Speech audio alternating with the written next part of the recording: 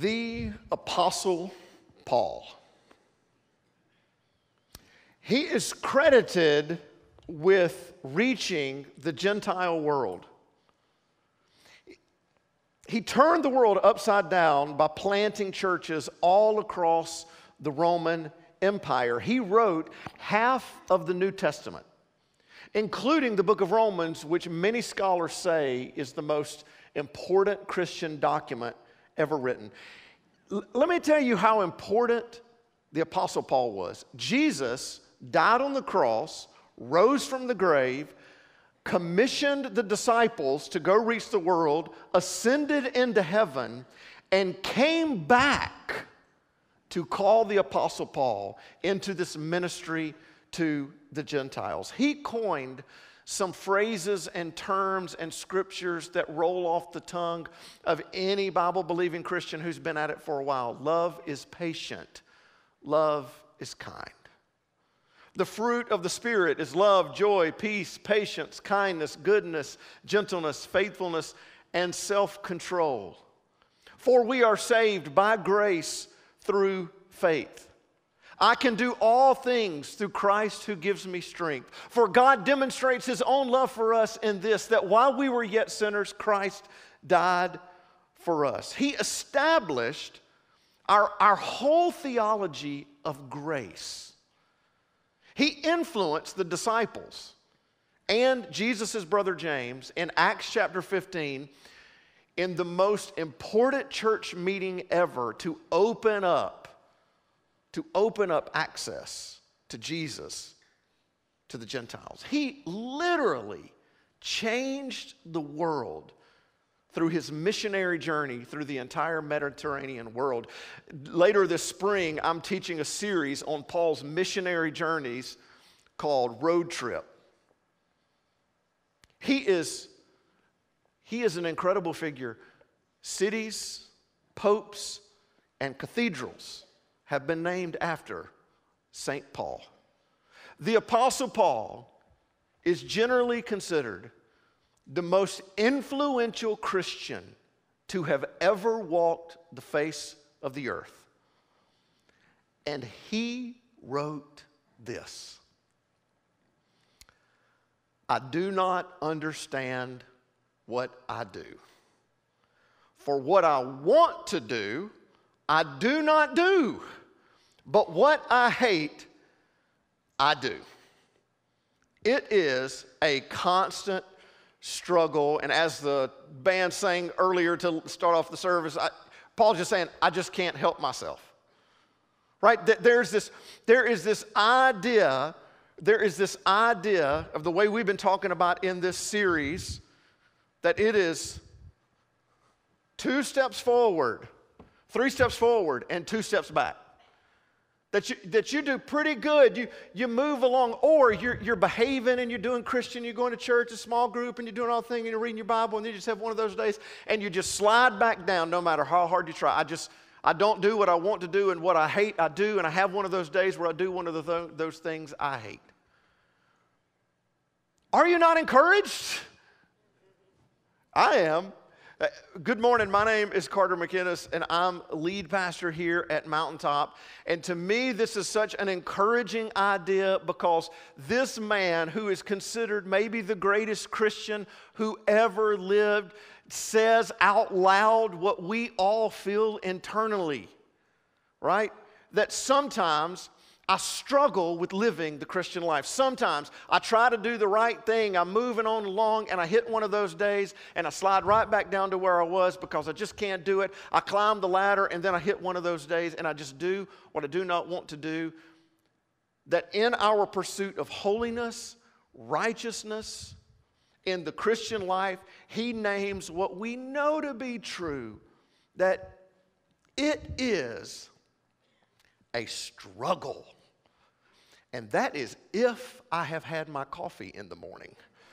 If there has been no coffee, there's not going to be a struggle. There's just going to be a whole lot of sinning and potentially a crime. But that's why I drink the coffee, right? You have those days, that it is just often a struggle. As we see Paul unpack this, we're going to find this reality is foundational to understanding the power of God in our lives. Without this confession, without this realization, without you and I owning this, we can get into some pretty dangerous places spiritually. So let me lay some groundwork that I hope will give some clarity to what we're going to see Paul say. And let me just say, hey, listen, if you're new in the room and new to faith, new watching wherever you are online, and you're kind of new to church, new to Jesus, new to God, you're checking this out today, Paul is speaking directly to Christians. So this is really a message for Christians, but this is just such an important message. But I hope it will encourage you to know this is the kind of faith that you're exploring, because Paul just gets real today. What he's saying is kind of saying out loud what we all think is true, know is true, but sometimes we want to pretend not. That a lot of people think that if you get saved, if you put your faith in Jesus, that you will never struggle, that will fix your temptations, that will fix your behaviors, and you'll be like, I'm just on the path now. And just because we had this event, and today we got baptism, so many friends and family came for baptisms, and I mean, we would like to believe that we're going to have this event, momentous occasion in our lives, and like everything's going to be perfect from then on. But you know that's not true. I mean, that would be like saying you're going to have a wedding, which is this huge event where everybody comes and you pledge your love to one another, and from that point on, you're going to be a perfect spouse. And that is not our experience of marriage, right? It doesn't take long. Amen. You didn't have to say it that loud. Right? It doesn't take long that there are socks on the floor or there are dirty dishes in the sink, and the honeymoon is officially over. And you realize that it is going to be a struggle to live up to the vows that you made in the ceremony. And our Christian life is not unlike that. That we pledge, we place our faith in Jesus, but it is a struggle to live up to the vows that we said, what we believe. It's a constant struggle. So here's the foundation. In your walk with Jesus, in my walk with Jesus, we will never have arrived. We will never have got to the point that we're like, I'm done growing spiritually. I've got all this figured out. I have mastered this. The minute you begin to think this, Paul says that we are in danger, grave danger, that this is a tough place. But now, this does not mean that there will not be maturity and growth and discipleship. This does not mean that we will not mature in our faith, grow in our understanding of who God is and who we are in God, that we will grow from becoming a Christian, just a born-again believer, and someone who is characterized as a disciple. Of course, we expect those things. We want good things. There is an expectation that in our journey, in our faith, that though, and this is sort of what this series has been about, though we believe in a God who came down from heaven, from the seat of glory, who sent his son down to square one where you and I are, to give us access to eternal life. Though we believe that, our hope in the Christian faith, and Paul teaches us all throughout his writings, is that we won't stay there. That we'll get better at this, that we will learn, that we will grow, that we will become a disciple, we will mature. John Wesley was an incredible preacher and theologian in the 1700s. He birthed what was the Wesleyan movement, which branched off several different churches that are still around today. The Wesleyan Church, the Methodist Church, the Church of God, the Assemblies of God, the Pentecostal Holiness Movement. And you didn't know the Pentecostals and the Methodists came from the same family tree. But they did. And Wesley used this term when talking about this, that we are striving on toward perfection. Of course, we don't ever quite get there. We don't ever quite get perfect, but we are striving on toward perfection. And part of our mission at Mountaintop is that we equip people to follow Jesus. We don't just invite them to make a one-time decision. We equip people. So that's we believe in small groups, not just because we think we need something to do, because we believe that engaging the Scripture in community and challenging each other and learning from each other, we believe that that helps us take us another step in our spiritual journey. We believe in serving because we believe that serving makes us more like our Savior who came to be a servant. We become more like Jesus when we serve. This Tuesday night, we've got a night of worship because we believe in worshiping passionately, that something happens when the gathered body in community worships, that when we lift up the name of Jesus, that God inhabits the praises of His people, that we encounter God in worship. We believe in mission trips and missions because we believe that something happens, we move from one step to the other when we figure out that this world and this life and I am not about me, that it's not about me, that we grow as a disciple. So all of those things are all true, that we believe people should be growing, but what you and I know to be true is that we'll never get it all figured out. I mean, though we grow, we will not arrive. We'll become more mature and have one of those mornings where we do something immature. We'll become a disciple and we're like, man, I'm a disciple, and then we do something dumb. It's just part of what it means to follow Jesus, this constant struggle and this truth about our lives. And Paul says this is one of the most important theological realizations that we can all come to. So I want to go back to that verse that I started with at the very beginning. It's in Romans chapter 7. We're going to start in verse 15. And Paul has spent much of the book of Romans kind of arguing against this idea of grace versus works, that people thinking that my works, my deeds, my activities, my behavior are what give me access to God. And Paul says, no, it's all by the grace of God. And then this chapter is almost his exclamation point of why works don't work. Because Paul says, even I struggle to do the works always. Listen to what he says, and we already read this at the beginning. I do not understand what I do. You ever have nights like that? You go to bed and you look yourself in the mirror while you're brushing your teeth and you're like, I don't understand what I did today. Just me? Okay, that's cool. I do not understand what I do. For what I want to do, I do not do.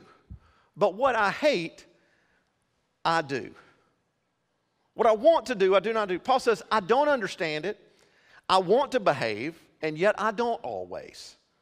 In fact, sometimes I do what I hate doing. That word, that's a big word. That's a big word to say that I hate this. We're going to see this throughout all the passage, that what Paul is saying is that this struggle, this reality that we know we can't get away from, is not an excuse to sin. It is not a license to just do the sinful thing because, well, we're all human. We can't help it, what Paul's saying strikes at the heart of what it means to repent. There is a big difference between hating sin and being happy in sin. Paul says, I can't be happy with sin I hate. I can't be happy with sin. I am not happy about this, Paul says. I hate this. There is a huge difference. There is such a huge difference in saying, I struggle with this blue square. I struggle with this temptation, this behavior, this habit, this thing that I can't quit. There is a struggle with saying, gosh, I'm doing good and I do good and I have good days, and sometimes I'm able to skip right over it. I'm able to go through it, and then some days I come to this, and this thing, it gets me sometimes, and I hate it. I don't want to do this. Paul says there's a huge difference in that and just saying, well, I mean, come on, this blue square is just like, I mean, come on. Well, I'm saved by grace anyway. God came down to square one, took me to heaven, gave me a free ticket to heaven. And listen, we're all sinners. I'm only human. And besides, I like it. It feels good. Everybody's doing it. I mean, what Paul is saying is that we have to decide if the struggle, do we like it or hate it? Paul says, I hate this thing that I keep struggling with. And I'm still struggling and I'm still fighting, but I hate it. He calls into question the nature of repentance. Did we really mean it when we said, God, forgive me? Did we really mean it when we said, God, make me new, God, change me, God, save me, God, redeem me? Sometimes it's hard for God to forgive us with sin that we don't care is sin.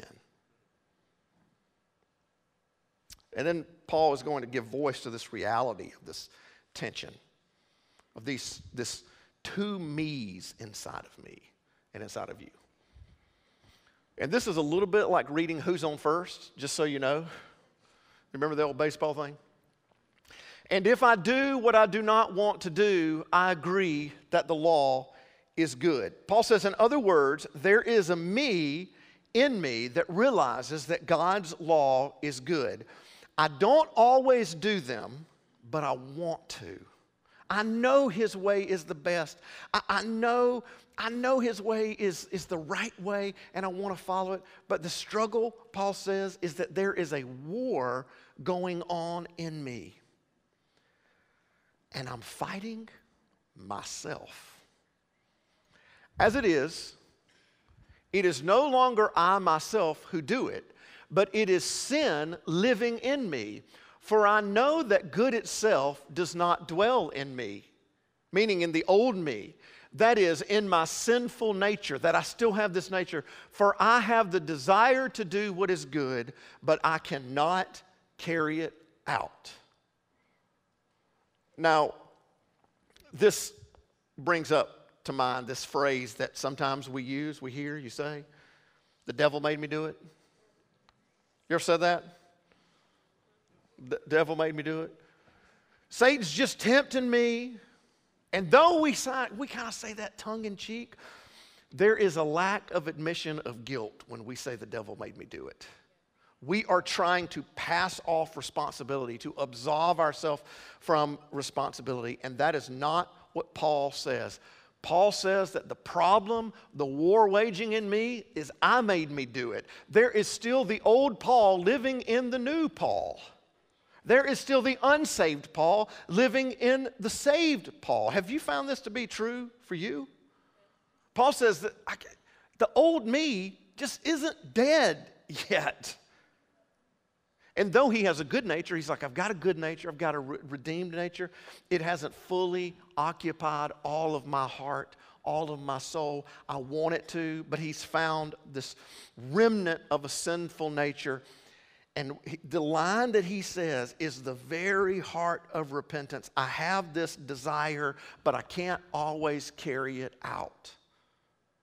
I have this desire, and desire matters. Desire matters.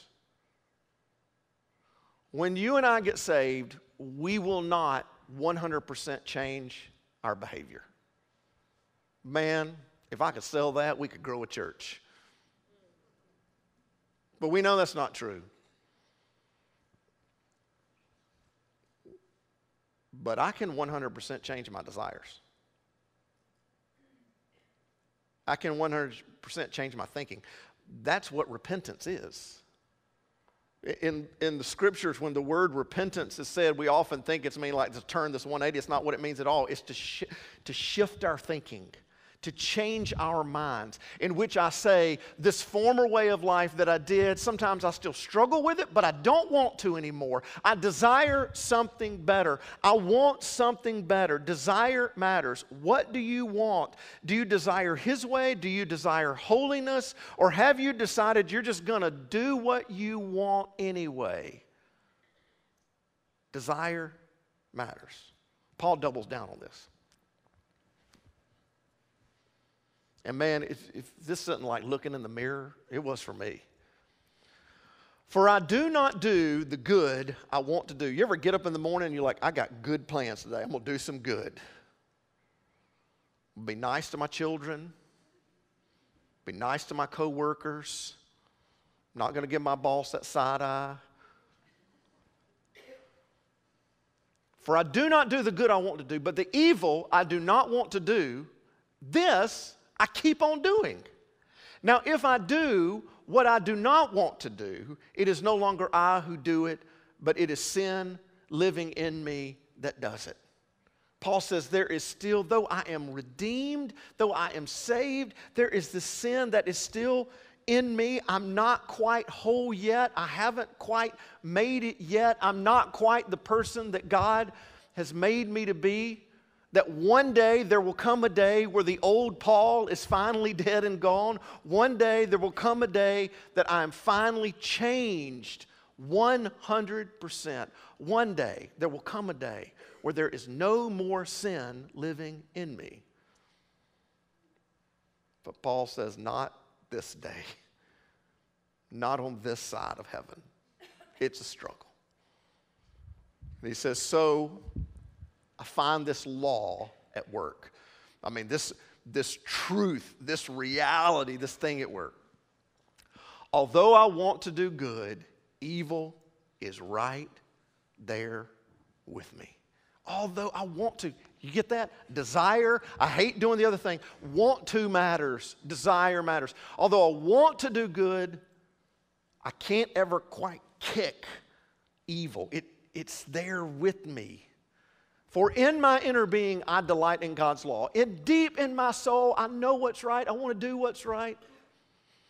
But I see another law at work in me. Waging war against the law of my mind and making me a prisoner of the law of sin at work within me. Paul just names it. There's a battle inside of him. There's a battle inside of me. There's a battle inside of you. And do you ever watch our band up here and you're just like, I wish I could sing like them. I wish I could worship like them. There's a battle inside of them. There's a battle inside of all of us. We never fully defeat sin in the day-to-day struggles. You'll have victories. You'll have seasons when you get it more right and seasons when you get it more bad. No one tells us this. You'll defeat one sin only to discover another. Right? You'll be like, finally kicked it, finally worked, God brought me the victory. And you guess what? The closer you get to God, the more you realize you are not like Him. The more you realize how holy He is and how much more work you have to do in your heart. What Paul says, should be such a huge encouragement to us that even he, even this apostle called by God, still faces a daily struggle. You will struggle. Paul struggles. And I struggle. Can you believe 4 years ago, we were on the verge of a global pandemic? Does anybody remember that? I know we've got that. It's just crazy to think that it's been 4 years. February 2020, we had no idea what our life was about to become. And I was reflecting on this recently. During the pandemic, when we were all at home and kind of like, I don't know what to do. What are we supposed to do? And I just started some new spiritual disciplines in my life. And and kind of just how I read God's Word, how I journal, how I study, how I pray. And for the last 3 or 4 years since then, I have had just the richest season of studying God's Word. I feel more in love with Jesus than ever before. I feel better about where my heart and my soul is than ever before. I feel closer to God than ever before. The word I write down in my journal all the time is, I'm so grateful. So I tell you all that to say, I feel really good about I love Jesus. And right in the middle of that season, a couple years ago, I had a moment where I lost my cool with someone and said some things that I shouldn't have said. You ever done that? You ever said some things you shouldn't have said? And I noticed that this thing welled up in my heart, right? This thing welled up in my heart of what I wanted to do was what I wanted to say was like, well, you know, if you wouldn't have done this, then I wouldn't have had to say that. Or because you did that, I mean, I had to. Because we just want to defend ourselves, right? We want to claim some kind of holy and righteous anger. And after a night of reflecting and praying, I just got up the next morning, and it was 2 or 3 people, and I just apologized to them. And I told them, I said, this is what I said to them. I just said, I just want you to know I'm sorry, and I'm still a work in progress. And I know better, but I'm still broken. And I was wrong. It's so hard to say that, isn't it? Because I wanted to say like, well, I mean, I read the Bible a lot. I'm doing pretty good. And I love Jesus. And you know, if you wouldn't have done. But in the middle of that, I was just reminded I'm still so broken. I'm still so messed up. And I have a season of doing well, and then I just have a day that for whatever, and I'm still a work in progress. Paul was much more explicit in the way he said it. What a wretched man I am. The most influential Christian to have ever lived called himself a wretch. I am a wretch. As devout as there anyone has ever been, it is a reminder that we should always be aware. We should always be aware that we are a square one people. That though we are being redeemed, though we are continuing to grow, though we are maturing, that square one sinner still lives in us and rears his or her ugly head every now and then. And I love what Paul is saying because I believe this to be true. This is the key to having a soft heart. This is the key to continue growing. Confession creates continual humility. And this is why it is so easy for us to get proud and not want to confess and not want to admit that we're wrong, not to admit that we're broken, to act like we've got it all together. But confession creates continual humility. A couple years ago, I heard this great story from the guy that leads the largest ministry search firm in America. If you don't live in the church world like I do, you probably didn't know there were even search firms for churches. But there are, and they help churches find staff members. And he was helping a very large church look for a student pastor, and he was close friends with the senior pastor, so he took this one on himself. And he had this one young man who was super sharp, super talented, seemed like he had it all, and he was doing kind of this final interview with him before he handed it off to their own team.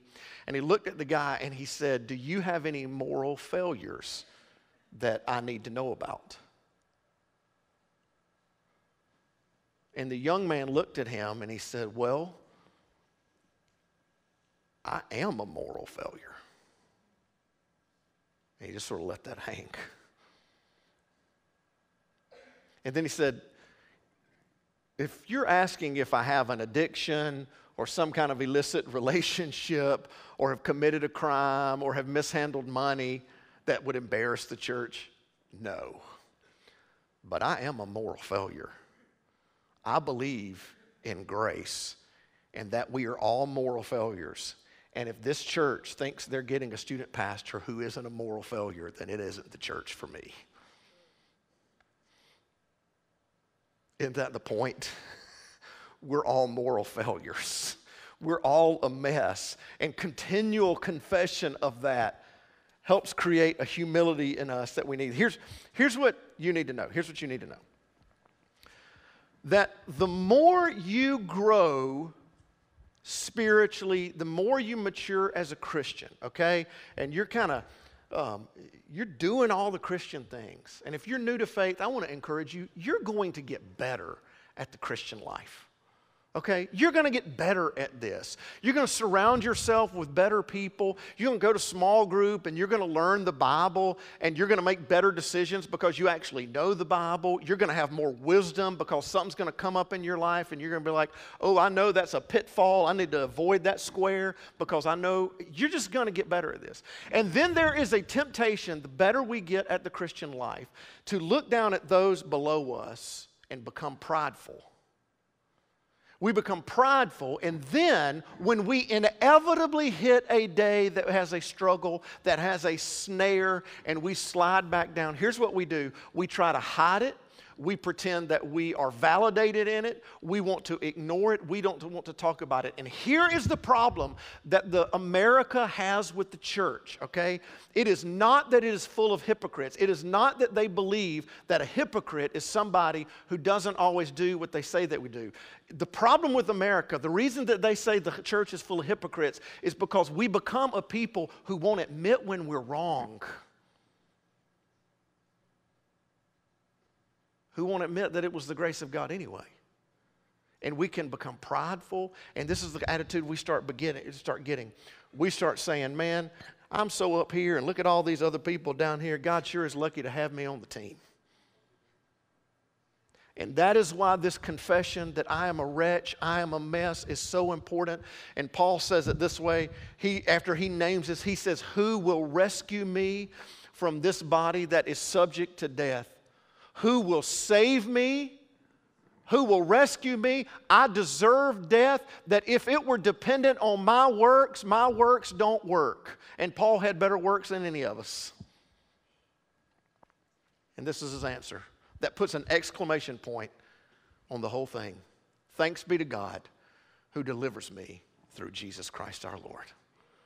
Thanks be to God who delivers me through Jesus Christ our Lord. Jesus saved me and is still saving me. This is the heart that we believe, of what we believe. That God sent His Son down to square one to save us because we are incapable of saving ourselves. And we need continual saving. And we get good. We get better. We're not holding square one all the time. We get to square 15. We get to square 25. We grow in our faith, but let us never believe, no matter how good we get, how far we get at the game, that we have somehow now earned our way and deserve heaven. Paul says that'd be a dangerous spot. You are delivered. Your destiny is determined by the one who delivered you, not the deeds you do. Paul says, none of us want our destiny to be determined by our deeds. None of us want our heavenly dwelling to be determined by our deeds. The only hope for us is that we have been delivered by the one who God sent for us. We have been redeemed through Him. Luckily, our salvation is not determined on our ability to master sin or do the right thing. You have a mansion in heaven because God sent a Messiah to earth.